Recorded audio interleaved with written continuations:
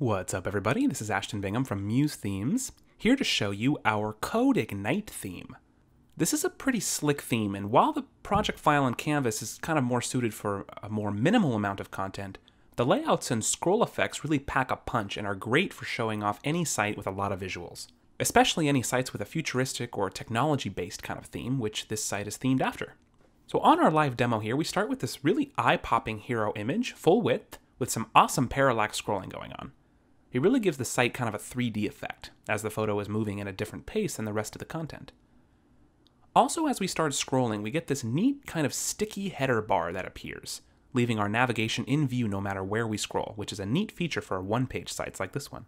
Coming down to this app development section, we get this really awesome effect with the phone graphic, kind of sliding its way into view as you scroll into place. And this is a really creative way of using scrolling effects in Muse, and we'll get back to that in a minute. Now, if I click our About link on the menu, we get moved smoothly to another cool full-width image with some calls to action here that you can fully customize, as well as a canvas here for you to place some team member photos or however you want to utilize it. It's also designed as a composition, so we have this rollover tooltip available here for some extra info. Clicking to Projects just a little bit down, we get a nice thumbnail gallery here, which prompts a lightbox upon clicking, which you can also sort through down here. And lastly, followed by a simple Twitter feed widget, as well as a full-width embedded map that's fully interactive and a contact form. So let's dive into Muse and we'll check this out a little bit closer. I'm going to skip the master page, as you'll notice there's no content inside. Since this is a single-page scrolling site by default, there wasn't any need to embed content from a master page, so I'm just going to dive right into the home page. Now let's start with our logo and menu here in the header. I can select our logo, and then we can jump over to our Scroll Effects panel. Our first tab here inside is our Motion Effects, to which we can see one is enabled on this logo. And if you've worked with scroll effects before, you know that this middle field with the pixels is our key position, acting kind of as a trigger of sorts. And the initial motion is what occurs before that key position hits the top of the browser, and the final motion is what occurs after. So right now we can see our keyframe position is set to 43 pixels from the top, which you can also see shown by this little extension sitting above the logo when it's selected. So as this is set now, the logo will move up as well as to the left upon initial scrolling. It's set to a value of 1, which means basically 100% or normal speed. And then once that keyframe hits the top of the browser, we have a final motion set to 0 in all directions. So it should be locked in place from there on out. So looking back to our live preview, we can see that as we scroll, we get exactly as what's expected. We first get an upward motion, as well as a left motion occurring, just right up until we get 43 pixels down the page, and then the logo stays put for the rest of the site's depth. Now back into Muse, we can see an almost identical setting applied to the menu as well. However, looking inside our Scroll Effects panel, we have an upward and a right motion applied, so it's mirrored. So the menu and logo are basically separating evenly, and it looks pretty cool. And the last element for this navigation bar is our black header bar. Now this one's a little bit trickier because it's not visible right now on our workflow, but it is here. I can move my mouse on the header of the page, and we see a clear rectangle is selectable here. And it's clear because there is an opacity scroll effect applied. Into our Scroll Effects panel, we can go to our second tab for opacity effects. And this one works the same way. We have a key position at 45 pixels. Up here, we're beginning with an opacity of 0, or invisible, and staying that way all the way until our key position hits. And then from there, we gradually fade to 100% opacity all the way down to 185 pixels.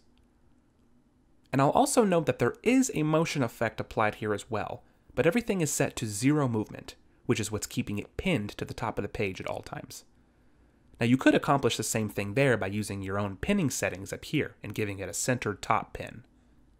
So on that note, let's scroll down a bit and I want to show our phone graphic here, as this one has a little bit of a unique setup with scroll effects.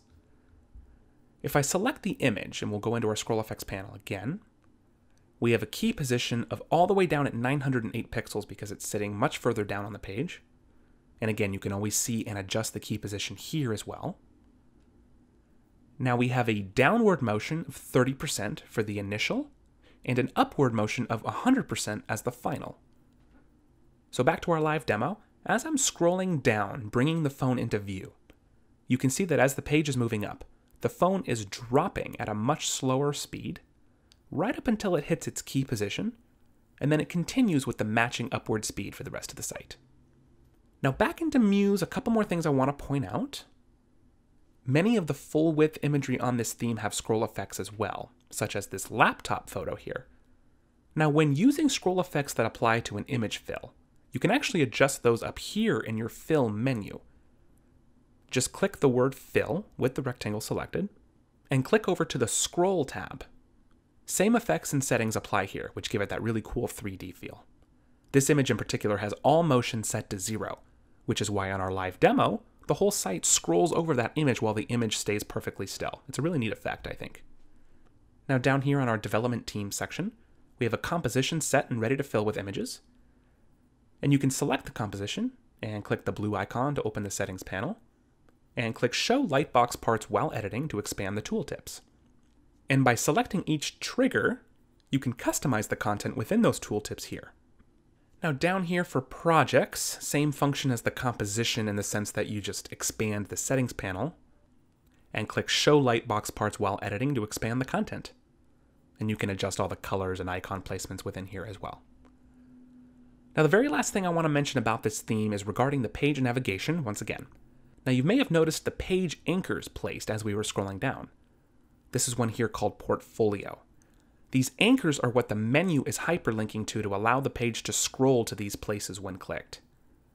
Now you can always create more anchors using the function here on your left toolbar.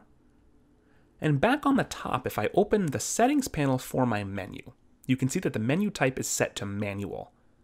That's how we're able to assign a custom hyperlink to each button, instead of having the menu reflect the page layout automatically.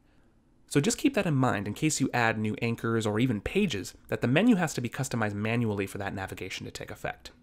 So that's Code Ignite. We hope that this provides an awesome starting point to be really creative and have fun with for a site of this type. And as always, if you have any questions, comments, or concerns, always feel free to reach out to us in support and we'd be more than happy to assist. Cheers!